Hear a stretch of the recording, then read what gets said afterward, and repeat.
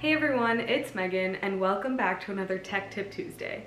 In today's video, I'm going to be talking about which programming language you should use when you're doing a technical interview. As it will be for most of these questions, my answer is that it depends.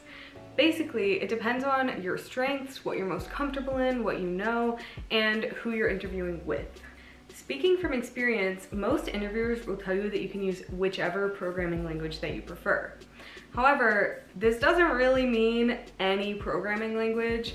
It means like any acceptable programming language. For example, using something like JavaScript or Ruby might not be the best for a technical interview testing your ability to use data structures and algorithms. I know a lot of you came to my channel from some of my Google videos, so for Google specifically, they tell you you can use Java, Python, or C++.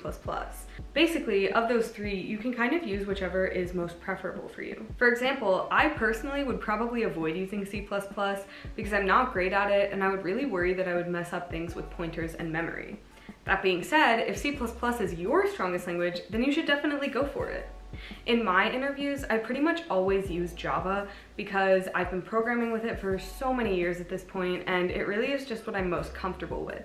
However, if I could go back and do things differently, I think I would prefer to use something like Python in my interviews, just because I think it's what most interviewers prefer. Long story short, you should really just go with whichever language you're most comfortable with, unless it's like a super weird and out there language. I will try and caution you, don't try and impress your interviewer with using like some really complicated programming language or trying to use like C when you aren't really that good at it, because really they don't care about what type of programming language you use. You aren't going to get brownie points for using some really difficult programming language. Honestly, it'll probably make the interview go a little bit worse. Instead, just try and use whichever language you're most comfortable with, and remember that it's really the data structures, algorithms, and your solutions that count the most. That's all I have for today's Tech Tip Tuesday, and I hope I can help you guys in picking a programming language to use in your interviews. If you have ideas or questions for future Tech Tip Tuesdays, be sure to leave them in the comments down below.